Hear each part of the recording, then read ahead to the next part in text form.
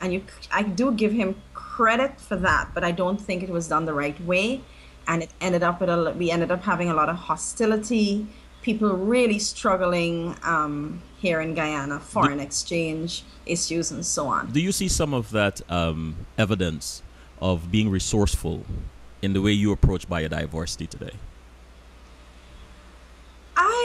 I think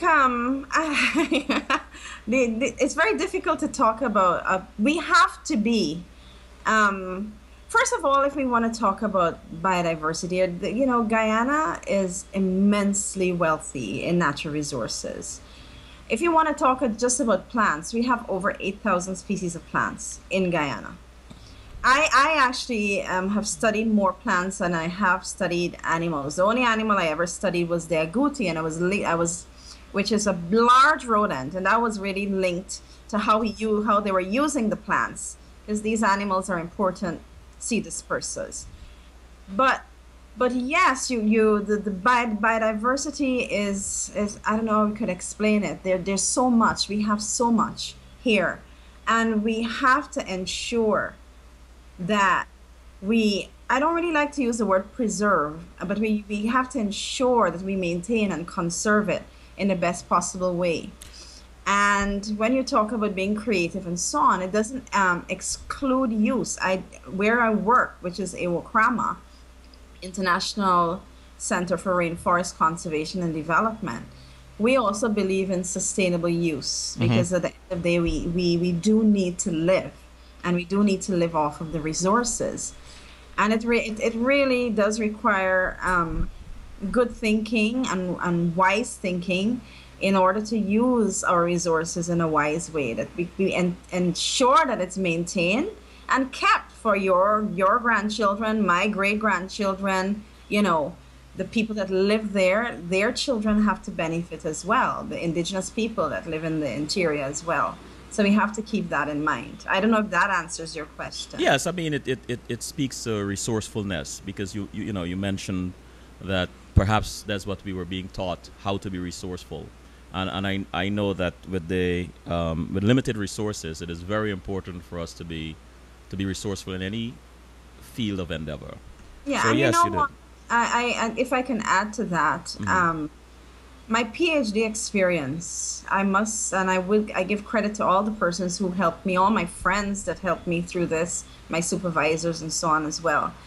But I give credit to that experience, because what a PhD teaches is not about getting the doctor. Because, as I tell people, my name is Raquel. It's not about this doctor thing. It's about what you learn along the way. And what my PhD taught me was discipline, how to work in teams, how to interact with people, and how to think analytically, and how to write academically. Why is So this? those are the lessons that I got. And it also taught me to be humble, because what a PhD actually tells you is you really don't know anything. There's so much to study that what you study is just like a drop. And when you do ecology, you can only make assumptions that this is causing this and this is causing that. Science, there's a lot of hypotheses, and you try to prove hypotheses. And, people can disprove you as well. What, during You know, your foray in the forests of Guyana, studying whatever, what was one of the most humbling experiences you've had during one of these studies? I think the people that I worked with, of course you're surrounded by nature. That's humbling in itself. Just Hmm. the expanse and and it's just so there's so much. People call me an expert in plants, but I'm not. There are 8,000 species, and there are many people that I work with that don't have a PhD. A lot of the indigenous people, the person that taught me about plants just died last year. I have Uncle Sam, I used to call him Uncle Sam Roberts, an Arawak man, and they had an immense knowledge of the plants and the flora and the fauna and how forestry works and so on. So I think that was my first introduction to really acknowledging what we call now at Iwokrama and elsewhere traditional knowledge, Hmm. and really respecting it. and not only respecting it as just traditional knowledge, but respecting it on par with scientific knowledge. What are some? And Sorry, yeah, sorry. You friend. you go ahead. Okay. What are some plants that? Because I mean, I grew up in Guyana, and I've heard about a lot about the many plants we have and their medicinal purposes and so on. But what are some plants that you have learned from this guy, Uncle Sammy, that I learned many, many. I that learned has really fascinated you? what I'll tell you about Guyana's forest. Mm-hmm. Guyana's forest is not, when you look at a forest, it's not just one forest. It's not all the same. And even when you fly over it, it doesn't look the same. And for people who have flown over Guyana or intend to fly, they should observe. Guyana's forest is what we call heterogeneous. So there are different forest types. If you go for a walk, you might be walking in on a white on what we call a wallaba forest on white sands, and then you walk a bit further down, you get to a creek, you get into what they call swamp forest, and you see a lot of palms. You walk up the hill and you get to a soil they call laterite, and then you see what they call their maybe green heart, another species they call cerebaba bali. I'm just wamara. These are some of the local names that I would have learned from my indigenous teachers, and what you find is that certain species dominate in certain forest types, and they're linked to the types of soil that they grow on. So it's not just one bush or one forest. It's a multitude, and there are layers. There's the canopy layer. There's the highest layer, which is called the emergent layer, which trees like purple heart, for example, grows higher than green heart. That's how it grows. And I teach this stuff, and that's why I really love teaching about plants, because there's so many different species, and there's so much to talk about plants, because you could talk about how animals use plants, how animals and plants interact, how people use plants, how cultures use plants, which plants are poisonous, which plants are aphrodisiacs. All right, here's a question. Here's a question for you. I'm glad you brought that up. You spend a lot of time among the indigenous people, right? Yes, I've learned a lot. You learn a lot. Students, even Give us from an my example. students. Give us an example of an interaction with one of those group and a particular plant or some plants. Just tell us a story. Okay, there's a particular vine called the Cappadula vine. Oh Lord. And what they showed me, well, they've showed me how to use it in many ways, actually. The first way I learned to use it is that they made a porridge with the bark, and it makes a really tasty porridge. Well, I think everybody would know, who knows about the forest in Guyana, that Cappadula is known as an aphrodisiac. The forest in Guyana, that Cappadula is known as an aphrodisiac. Mm-hmm. Now, okay, that's how people know it. And some people say they got the male and the female, and you have to know how to use it and so on. But anyway, but the second most important, I think this is even more important, and this is what my dear colleagues taught me, my indigenous colleagues. If you're ever lost in the forest and you need water, the Cappadula vine, sorry, it's a vine, can save your life if you're not next to a creek. What they do is that they cut the top they cut a piece, right? They cut the top, and then they cut the bottom, and then you drain the water into your mouth, and it can save your life literally that way. Wow. So that is something I learned from my indigenous colleagues, but that is just even the tip of the iceberg. I've learned a lot. I've learned you can use green heart seed. The green heart seed, if you grate it, I don't know the dosage, so please don't go and try this at home. You can use it as birth control. The women use it as birth control. Green heart seed? Green heart seed, yes. And the green heart is a very precious wood for Guyana. It's only found in Guyana, and it's used for construction. It's a very common and popular wood for construction. We export it a lot for marine conditions and so on. So yeah, that I was surprised by that. So that was something that but I've never personally tried it, so I can't tell you that. What are some of your major concerns about the environment? Well, some of the major concerns for me, and I don't want to sound too cliche, but the whole issue relating to how we use our forests, I think is very important. Guyana has good regulations in terms of sustainable forest management. The Guyana Forestry Commission, very good guidelines. Um, the mining sector has some guidelines, but I think we can improve how we do our mining. There's a lot. There's the pollution awareness and so on that we need to be more conscious of. Also, I think by 2020 we're supposed to go mercury free. And I noticed in the newspapers the other day that the miners were not tapping into a $1 billion fund that they can actually get help to help them to convert to going mercury free. And I would like to encourage all my mining friends, colleagues, and so on to really get this important information. So I do have some concerns about mining as well. And also to ensure how we utilize our forest resources. I believe we should high grade the forest. I do believe the extraction of a particular species currently needs to be looked at. That's the Womara species that is being exported at a high level to China.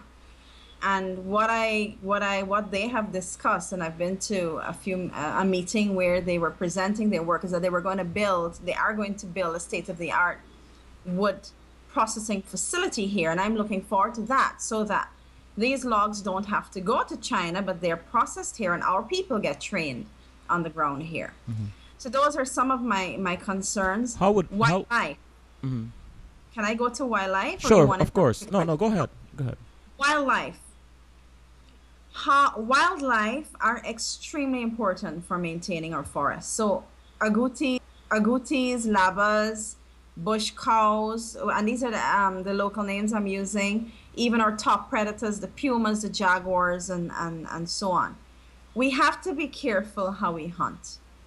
We cannot just go and kill and slaughter every single laba we see in sight. We can't kill every agouti we see in sight. We shouldn't even be killing our cats because our cats are endangered and they're protected. It's illegal to do so. But I have been hearing, and I've seen photos on Facebook of Guyanese who have been slaughtering pumas and jaguars. And it's a sin, because if those animals disappear, what will happen as well as that? It's illegal, first of all. And if those what we call top predators disappear, is that you'll have an explosion of the other animals. Then eventually your plants will suffer because they will eat out all the plants and your forest will disappear. It may sound very simplistic. I'm explaining it very simplistically, but it's real. I mean, agoutis, plants depend on agoutis for dispersal and regeneration, for example.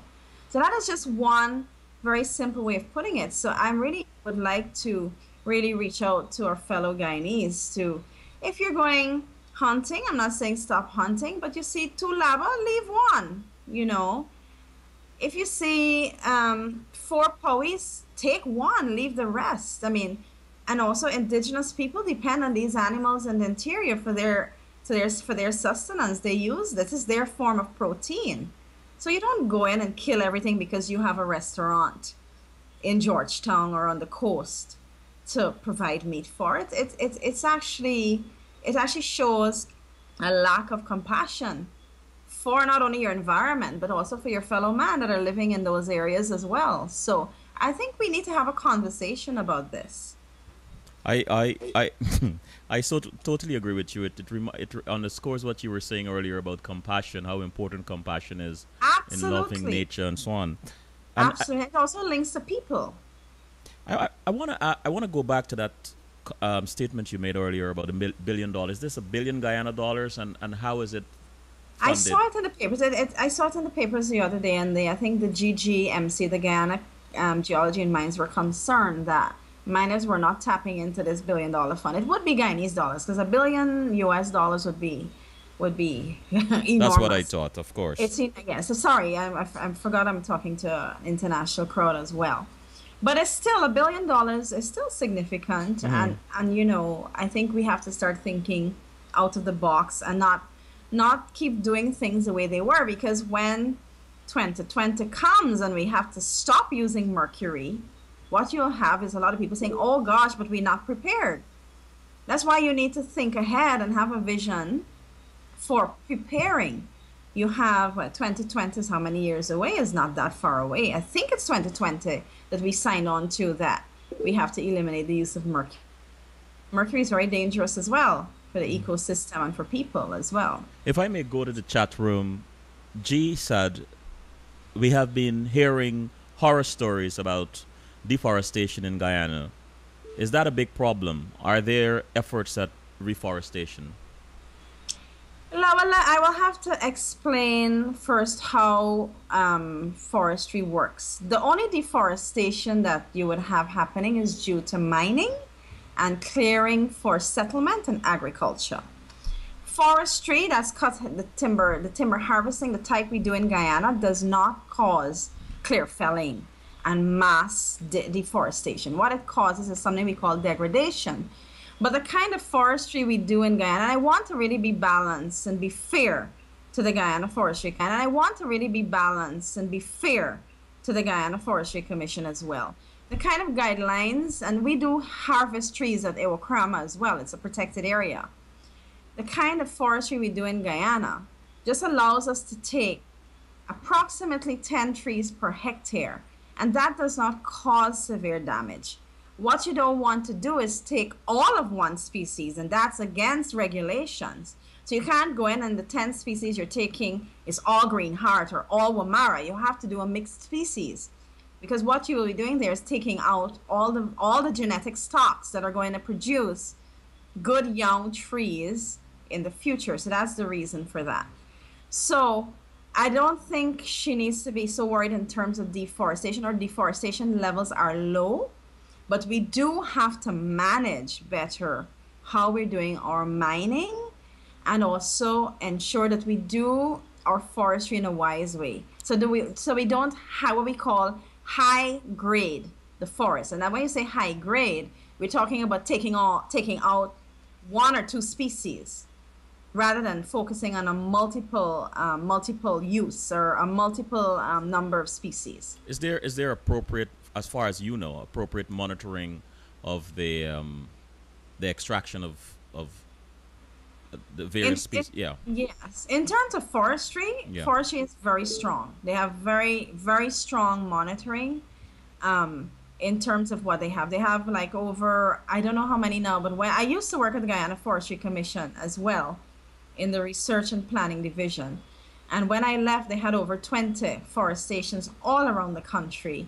And they're positioned at areas where people have to declare their lumber and logs and so on. So the monitoring unit has also been strengthened over the past few years because I don't know if you're aware of a strategy known as the Low Carbon Development Strategy. Mm-hmm. And there were a number of initiatives that came out of that. It also demanded that we improve their monitoring as well. So I know that the Guyana Forestry Commission does have a solid monitoring unit or division, as they call it. And certainly when Ewakrama, when we're doing our logging, they come and visit us regularly to ensure that we're doing the right things. And they do have a checklist to which they would check off to see, because you're supposed to be building it. They also have what we call a code of practice by which we function by, a code of practice for timber harvesting. So guidelines, how you build your roads, how you cut your trees, sizes of trees. You can't cut trees under a certain size, for example. All of those things are included in that. And they check for those things as well. We also have a log tracking system that when you cut a log, you have to you have a tag, you break it in half. It has a special number. You put it on the log, and then you also put one on the stump. So they can always trace back the wood that and even when you cut the wood up, you have to continue putting that number on it. They must always be able to take that wood back to the stump where it was cut. So we have systems in place, and I do encourage people to find out more and be informed before getting very emotional about issues. There are things that we need to work on, and I think, as I said, we do need to work on our mining, and we do need to work on our log export policy and we have to be very careful in terms of if we're high grading our forests. That's what I would have a concern, because I'm concerned I'm seeing too many Wamara species along along the roads. That's a specific species that's in demand. And As you, certainly, I would like to see them being utilized here in terms of processing. before I go back to a biodiversity question, I want to ask you a question about dwelling and working alongside the indigenous people. What are some of your concerns about the conditions and about the indigenous people you work with? I think you need to bring some of the indigenous experts here to to Okay, discuss. all But right.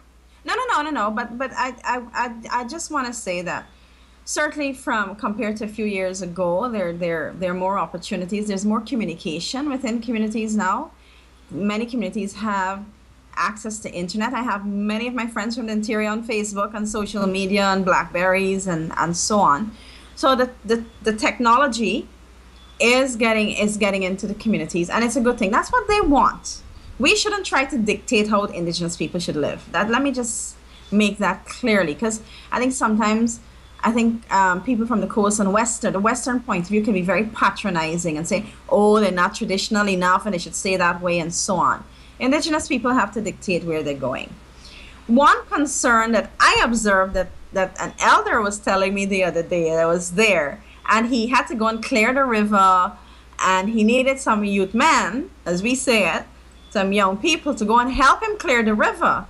And he said, I don't know what's wrong with these young people. None of them want to come and help me do this task. So, like any other young generation, we complain about our children. You hear it all the time, even in New York. Oh, these young people this and young people that. It's the same for indigenous communities. I want to. And one of the approaches that I know some communities are using, especially to ensure that the kids learn their culture, the language, the dances, and the jewelry making, the craft making, and so on, is to form what they call culture groups within the communities. And that's been doing a great job in terms of attracting young people. And Iwakrama and our partners, the leaders of all the villages and so on, we also work life clubs. So the children not only learn about wildlife and birds and trees, but we also encourage them to learn about their culture and also learn about themselves, how to take care of themselves, healthy lifestyles. And Because if you can't take care of yourself, you can't take care of the environment. So we teach them public speaking, a lot of things, those kinds of things. I want to go to the chat room and then take a quick break. So, Sonia said, "Good evening to you, Selwyn, and your beautiful guest Raquel. Proud of you both, Patrick. Good evening, Selwyn, to you and your guest Maya. Mining causes deforestation. Are those forests not of concern? Is the Forestry Commission's monitoring work double checked by any non-governmental body?"